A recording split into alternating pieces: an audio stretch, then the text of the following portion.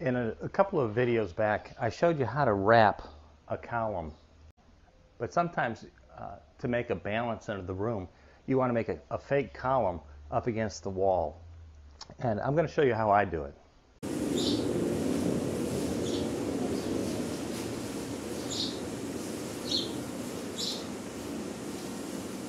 Now this is an example of what I was referring to as a fake column that just to make a balance in a room. And I make it very similar to the way that I trim out a 4x4 column. I'll start with scrap wood and I'll just nail it straight to the wall.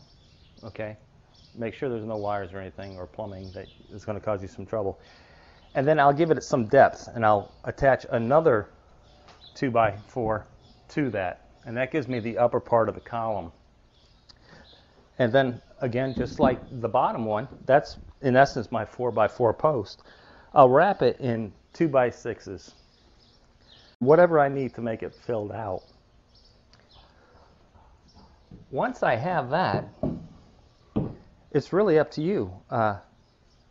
Keeping in the theme with the video prior to this, this is the exterior plywood, T111, and I just cut it right down the center so that the groove would be in the middle, just for a little detail. Okay. To get this detail here in the center panel, I simply used T111, that's that exterior plywood, and I made certain that my groove would be in the middle of it, and I either cut it on a table saw or a skill saw with a skill saw. And this little trim detail right here is what they call cap molding, and I get that from Home Depot or Lowe's. Very inexpensive. This little piece of trim detail on the bottom is simply, again, a scrap piece of 2x6 that I put a bevel cut on my table saw.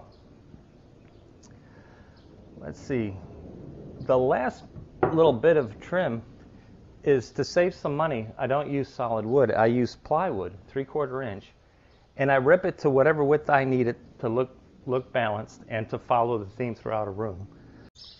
And lastly, I put some small crown molding to just give it a balanced look in the room. I hope this helps you. I'll catch you on the next one.